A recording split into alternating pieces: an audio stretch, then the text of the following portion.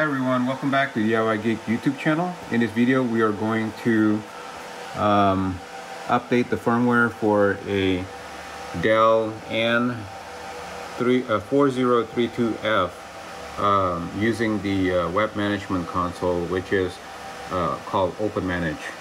So first thing we're going to do is prepare the USB drive, and a USB drive is basically just a drive that is formatted with FAT32.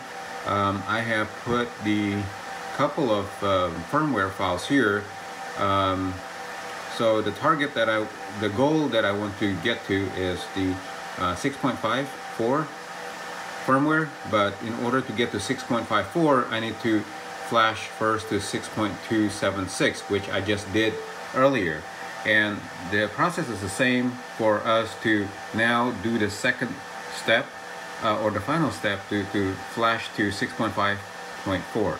So once this SDK file is already stored in the USB drive, what I'm going to do is just eject it and then put it, plugged it into the switch.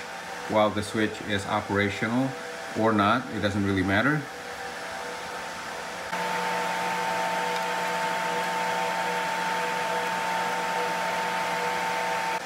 After logged in, you would want to navigate on the right hand side to System and File Management, and then go to USB drive. Alright, make sure that the USB drive is active, and then you would want to go to File Download, and you would want to select this to USB. My file is inside this N4032F. If yours is not, it's just in the root directory. You can just start putting the file name here. But since mine is inside this directory, you would put the directory name and a slash behind it, like that. Okay, now you need to find the actual name of your SDK file. I have a copy of mine. Okay, this is the file name for the final 6.5.4.20.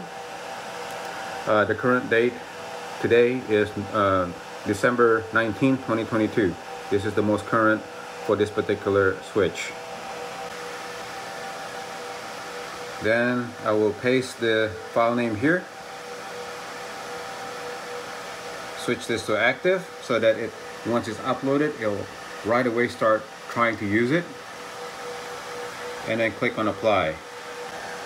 I apologize, actually I was wrong. You should eliminate the dot if you are using a directory like that. I'm going to click apply. You can also choose to download the file from HTTP, and so if you select HTTP, it'll just allow you to select the firmware file, the SDK file from your drive or your computer, and set that to active, and then click on apply. And then it will say, you sure that you want to take a few minutes? If you said yes, go ahead and say okay. It will be loading, and this can take up to about 3 minutes from my experience. And then afterwards it will automatically start applying it. It will not reboot. You would have to monitor and make sure that it is actually going to be part of the next reboot, the next active they call it. So if you go to console, you'll see, if you're connected to console, HTTP file transfer is in progress. File transfer in progress. Management will be blocked during the duration of the transfer. Please wait. So what we're looking is that what we want to do is change this next active to 6.54. That's the new version. So just keep monitoring it between the console and the web interface. One of them is going to be done soon, and afterwards you would want to probably wait a few minutes to make sure that it is the next active image that's going to be used. And then you can unplug the switch and plug it back in. Now on the web management console, you'll see that their status says file contents are valid, copying file to flash. Okay, so it says that the file operation is complete. One more time, so this is the second time. And right now in the console it says file transfer operation is complete also. Management interfaces are released.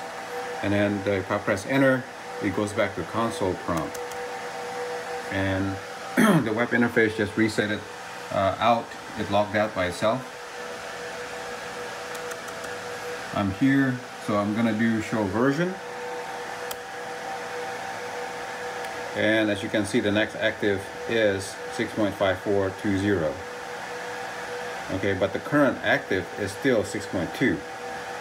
So right now,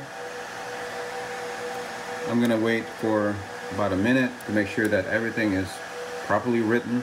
I don't want to unplug it right away. The switch have fully rebooted. Basically I unplugged it and plugged it back in, and then now it's showing 6.5.4.20, which is the latest version. Alright, well, this concludes this video. I hope you find it useful. If you do, please give it a thumbs up so other watchers can discover it. And if you like this type of content, please subscribe to my channel. Thank you. Thank you for watching. Please subscribe to my channel to see more do-it-yourself video like these and support my channel. Thank you.